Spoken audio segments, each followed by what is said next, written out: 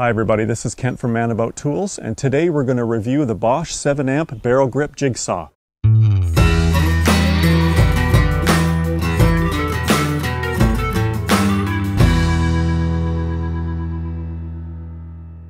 Now I bought this jigsaw specifically for this project. I'm building a timber frame woodshed and I have some beams and rafters with some tight curves I want to cut in the ends of. I've got some long blades also made by Bosch, and we're going to try this out.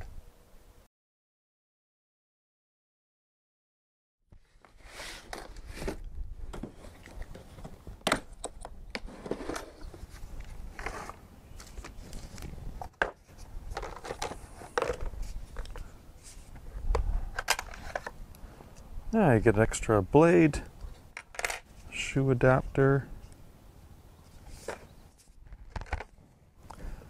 and a non-stick plate that goes on the bottom. Yeah, it looks pretty good.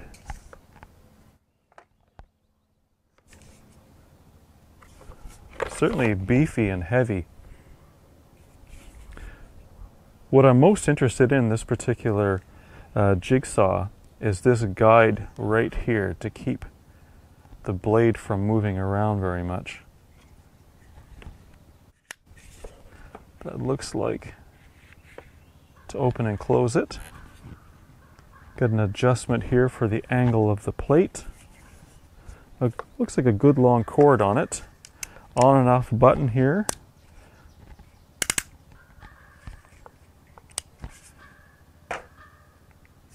All right, looks good and heavy.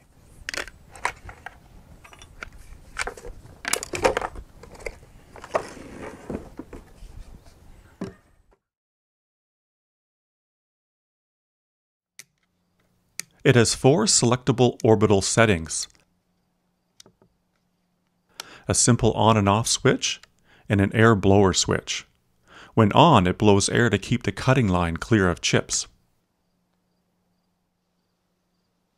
The metal footplate is adjustable with a hex head screw that's conveniently stored inside the footplate. The variable speed dial has 6 settings from 500 strokes per minute to 3100. I set mine to position 6, 3100 strokes per minute, and it worked well. I believe this higher setting keeps the motor cooler as the internal fan speed is also higher. The lever allows insertion of T-shank blades without using a tool. And it ejects the blades when open so you don't have to touch them when they're hot. It has a plastic overshoe to protect finer surfaces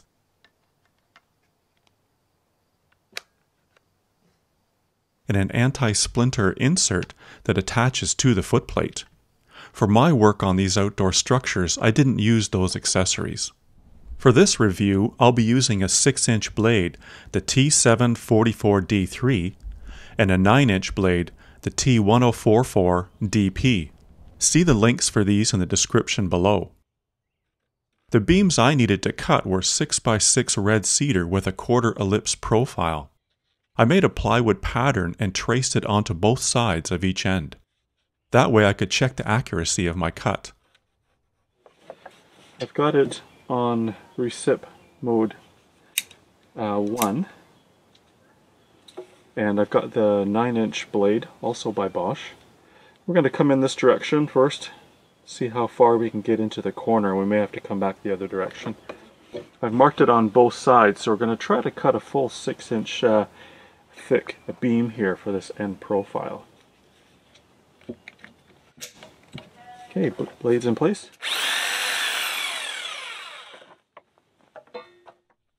I decided to start from the end and work my way in and try to keep to the line as best I could.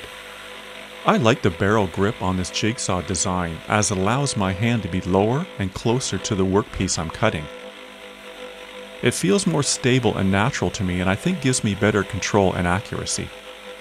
These 9-inch blades are fairly wide and thick, so I wasn't sure if I could cut this elliptical curve as the radius decreased and became sharper at the end of the cut. The vibration moved the beam on the sawhorses, so I had to stop and weigh them down. I just didn't have enough weight on the material. I found the level of vibration acceptable as I was pushing the saw pretty hard with a long, heavy blade through very thick material.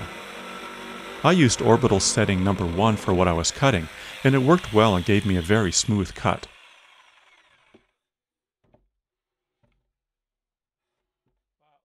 I was very happy with the result, and I only had a small degree of blade wander. Before I posted this review, I used this jigsaw for a full summer of projects. I like the weight, power, and grip of this tool, and I'd recommend it to anyone. On these beams for our garden pavilion, I turned too sharply and caused the blade to bind briefly. It smoked and burned the wood.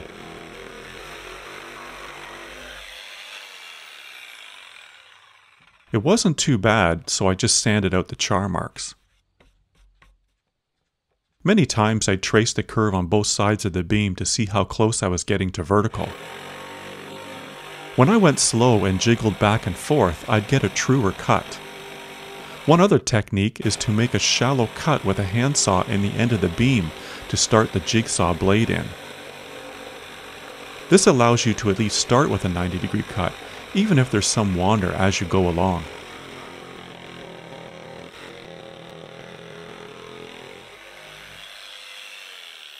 I tried to allow the saw to cool after each deep cut, as it got quite hot under such a load.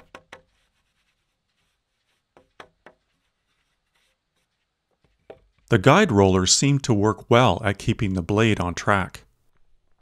It has worked very well at cutting curves in beams and rafters with very little blade wander. I'd say that all jigsaws have this issue, but this Bosch model has a minimal amount, and certainly good enough for many of my outdoor projects. I've found that you can get better accuracy by going slow and steady, and slightly jiggling the saw from side to side as you go along. This will help prevent excessive pressure on one side of the blade.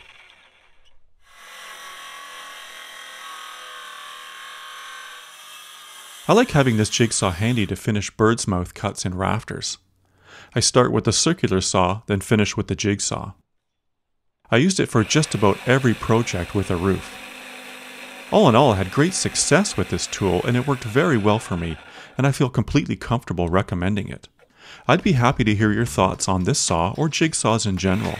Please post a comment below.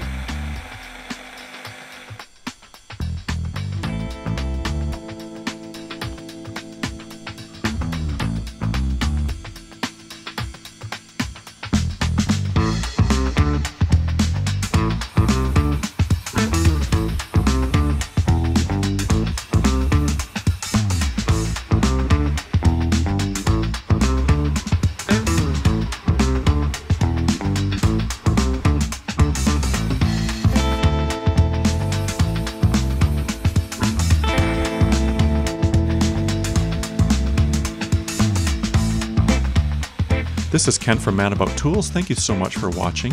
If you like what you see on our channel, then please give us a thumbs up and subscribe if you haven't already. We'll see you next time.